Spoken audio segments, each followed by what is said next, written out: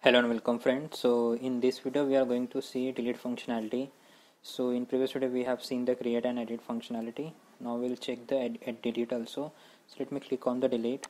It will call the function from the product ops controller and it will delete the record and it will print the data as the record deleted successfully.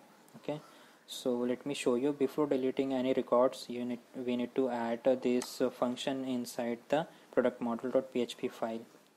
So like this, if we have the model which will interact with the database, then we have the view which will interact with the user, and controller is something which is the mediator between the view and the model part. So sorry, so like this, we need to create a delete product. Inside we are going to pass the product code, and we'll call this database function as delete, where p code is p code. Okay, so come to the delete functionality.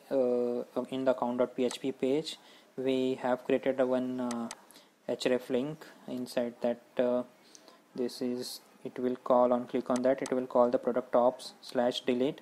We are concatenating this product code also, so it will call the delete function with this product code. So come to the product ops, and product ops we have to delete. It will accept the p code which is the product code, and we are going to call the product model. We'll check if the record is exist already or not. So we are going to call the product get product by id. If the product is empty, so we'll say product is not found in the database, so we cannot delete. If the product is not empty, then we are going to call the delete product function with p code, and we are going to set this success flash data as the record deleted successfully here. Okay, and then we will redirect it to the user / account page. Okay, so like this we have done. So we'll click on the delete. It will delete the record and it will again route to the account page, user / account page. So let me refresh it once again. As currently we have only 3 records present here, so definitely it should be 3 records only, should be in the database also. So as you can see, we have only 3 records. Now let me add one data and update it, and again delete one data, so that we will get all this CRUD operation in this single video. So I'm going to add this one as gh and party as sm, type as 20, and amount is as this one. Say add product. So it will add this data inside my database, and so we have added 1004, which is the added. Now let me log out it, and we will log in with another user, so that we will see the created by user and modified user will be different one. So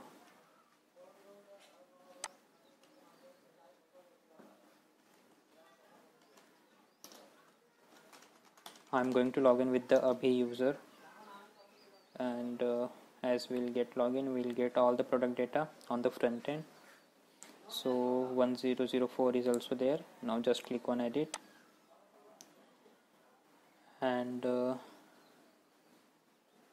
edit will call the function get by id from the backend, and then it will come to the front end also with all the required data of the product. Now I will say here smm and type as the pen, and amount should be 13200, and say update here.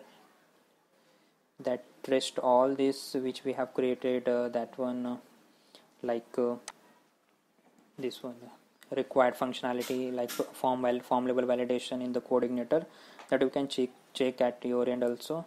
So we have updated this record. Now let me check in the database if that added by user and updated by user should be different for this 1004 product. Okay, so record updated successfully here. Now come to the database also. As you can see, this is the smmhg, and this is the inserted record, and this is the last modified date as 838, and added by user is the Arvind, and updated by user is the Abhijit. So in this video we have seen all this functionality. Just delete once again this classic record. And so in this video we have seen create, edit and delete also. And I hope you got all this idea. If you have any doubt, any question, then please put in the comment section. I will definitely try to resolve on that. I will definitely try to check on that. And in next video we will see the log functionality in the CodeIgniter. So whatever we are doing here, we will put in the log also, so that we can have any monitoring purpose, like all the applications should have some logger file and all. So we will check in the next video. So please subscribe to my channel, friend. Thank you so much.